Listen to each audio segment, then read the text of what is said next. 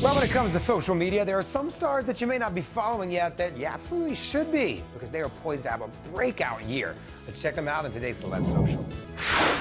First up, we loved him in Crazy Rich Asians and Last Christmas, but just when you think Henry Golding's star could not get any brighter, enter 2020 in two very big roles in two very huge films, The Gentleman and Snake Eyes. Henry uses his social media to show us just how he lives like a star, from having a drink on Sunset Boulevard to the luxury of the newest AirPods. Yeah, this guy keeps it real. That's why we love following him so much, because no matter how fancy his life gets here in Italy, he still seems just like one of us. Yeah, that's pizza on the street alongside his The Gentleman co-stars Matthew McConaughey and Charlie Hunnam. Relatable. Up next, Florence Pugh. Florence who? Florence Pugh. After breakout roles in Midsummer, Fighting with My Family, and most recently Little Women, she's one to keep an eye on. Here's her post sharing the moment she found out she was nominated for this year's Oscars. She likes to share behind-the-scenes fun on her Instagram, like these pics from Midsummer. And Florence is poised for superstar status in 2020 because her next big role, well, that is starring alongside Scarlett Johansson in Black Widow. So make sure you follow her now before all the behind-the-scenes Marvel fun gets started on her account.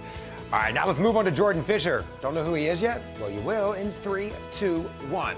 Because he's Noah Centineo's romantic rival in the To All the Boys I Loved Before sequel that's arriving to Netflix February 12th. So following him now means you can get a jump on the soon-to-be new superfans, and you can see him doing everything from creating music to his real-life love life and his dog. And if he already looks a little familiar to you, that's because he took home the Mirror Ball trophy on season 25 of Dancing with the Stars. Yeah, he's talented. And now to a name Broadway fans already know and the world at large is about to know, Anthony Ramos. He starred in Lin-Manuel Miranda's Broadway hit In the Heights, and now that musical is getting a big screen adaptation due out this June, and it's starring Ramos. He uses his gram to share all kinds of stuff, including love for his dog Nala, photos with the man himself, Lin-Manuel Miranda, and videos for his very catchy music.